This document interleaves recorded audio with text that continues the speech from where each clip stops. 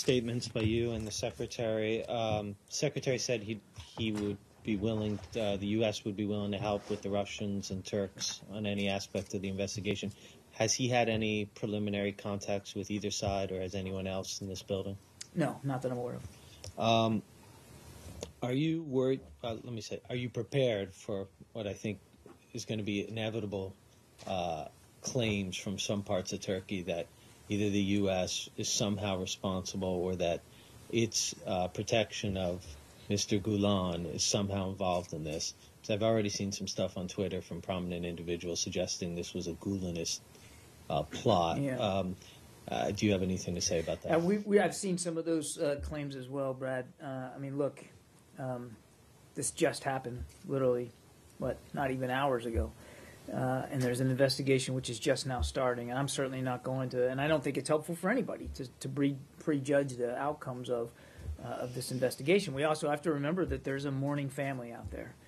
There's a diplomat now who lay dead, and a family who is going through an incredibly tough time, as well as those who were hurt and their loved ones.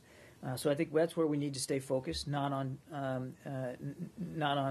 needlessly pointing fingers here until the investigation has had a chance to work its way through. As for the United States, as I've said many, many times, we have, as we always have, continue to support the democratically elected government of Turkey, and any suggestion that the United States in any way, shape, or form would be responsible for this act of murder and assassination or any other related activity to the coup. And I'm not saying this one was. I'm just saying that obviously flies in the face of facts.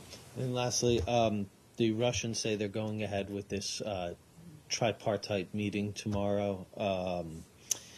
Has the U.S. reconsidered, or has the U.S. received any invitation to take part in any way, or has it asked to be part of this process in any? No, as far as I know, this is, as you've described it, between Russia, Iran, and Turkey, and as we've always said, any solutions that can be arrived by any of the parties that can lead to a reduction in the bloodshed, to a cessation of hostilities, to humanitarian aid, and to a resumption of political talks is welcome, whether or not we're at the table. Well, you're not an active participant in this diplomatic instance, let's say? No. Okay. Do you consider this assassination as a terror act? I think that's for the investigators to determine. I have seen the press reporting, as you have, of some of the things shouted by the perpetrator.